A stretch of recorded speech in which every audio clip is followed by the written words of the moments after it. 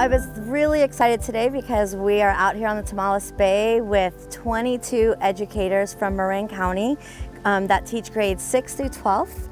They are all science teachers and have agreed to participate in the NOAA Be Wet grant.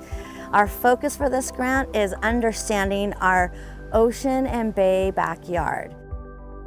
And we're really happy to collaborate with the Marin County Office of Education to share these amazing coastal places with teachers so that they have a sense of place and connection to their own backyard that their students are right near and have influence over with their actions and have influence for conservation.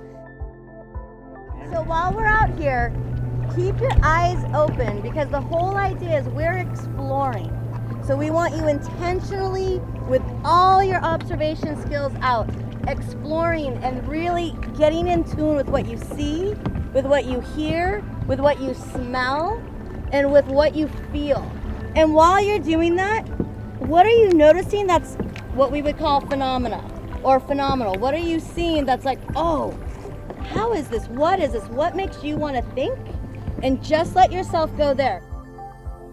With the next generation science standards that are now in place, it offers an amazing opportunity to connect to our local watersheds, our local outdoor places and phenomena, so teachers can really use these places as places for investigations so that students have a little bit more connection to what they're learning in the classroom since it's their backyard, and so they're going to have a lot more sense of interest in these topics.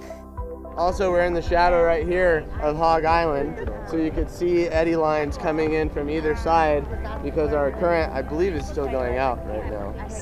Today we had an amazing day on the bay and we saw harbor seals and jellies and cormorants, a type of seabird, and lots of little invertebrates while we explored the eelgrass habitats in Tomales Bay, which we learned are really precious, valuable habitats for an ecosystem supporting life, but also offering a lot of benefits to absorbing carbon from the water and the air and burying it and acting as a buffering for the shoreline.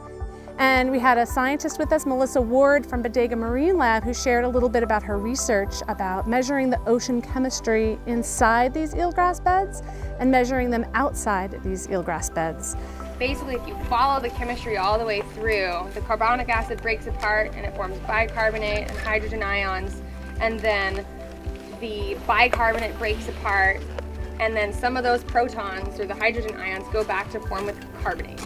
And we care about that because carbonate ions are what oysters, or basically anything that builds a hard part, uses to build its shell.